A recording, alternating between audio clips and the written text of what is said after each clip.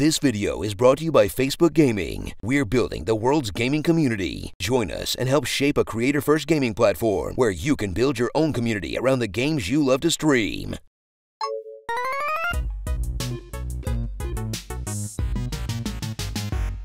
As the gaming world rolls out titles to justify their expensive new-gen consoles, while they pretend it's actually possible to buy one, a brand new title will rise to kick the roguelike genre into the new century by making Metroid as ball-bustingly frustrating as possible.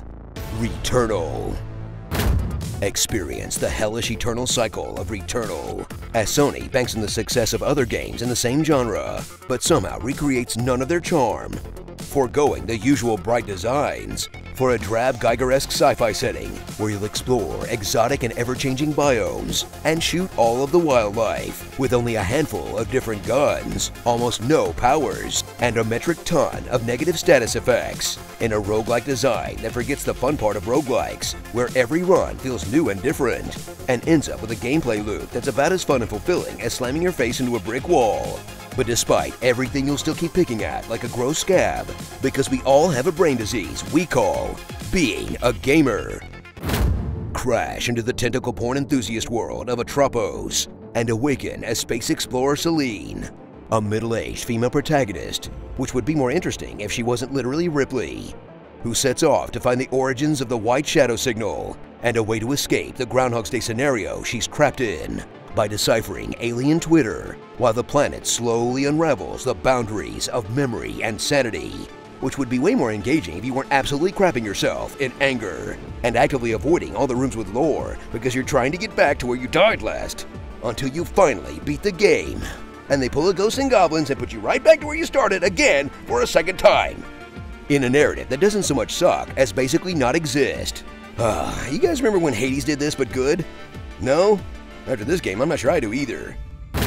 Fire manically at the hordes of monsters Returnal throws at you as you frantically dodge the absurd amount of little balls and strain your fingers to not pull too hard on the trigger so you don't alt-fire by accident.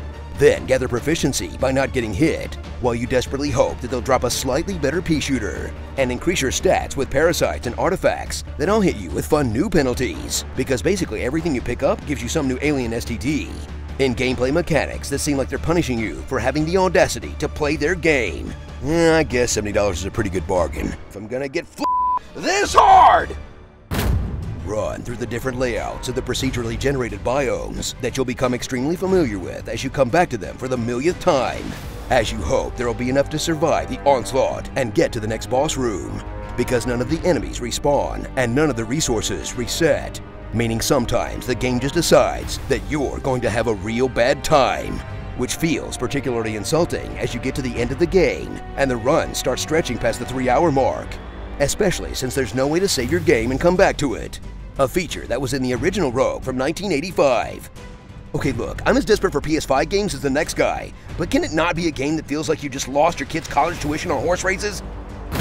So stick your hand into that alien hole and get ready to curse your immortal existence all over again, in a game where your experience is directly correlated to how much respect you have for yourself and your time, that despite all of the next-gen glitz and glamour, will never be able to overcome the fact that you could just be playing a good one of these. Starring endless suffering, endless suffering, endless suffering, endless suffering, endless suffering, incremental progress. Nope, it was endless suffering. And Jodie Foster. Enter the Unfungion. You know, next time maybe we can just take out the game entirely and just have Sony call a guy to kick me in the scrotum and rearrange my living room. This video is brought to you by Facebook Gaming. Go live and start streaming the games you love. If someone stands in the way of true justice, you simply walk up behind them and stab them in the heart. Ayo, the pizza here. Well, I'll be a wall-crawling webhead. You can't break my heart if I have no heart. The weight of my power is the weight of my pride.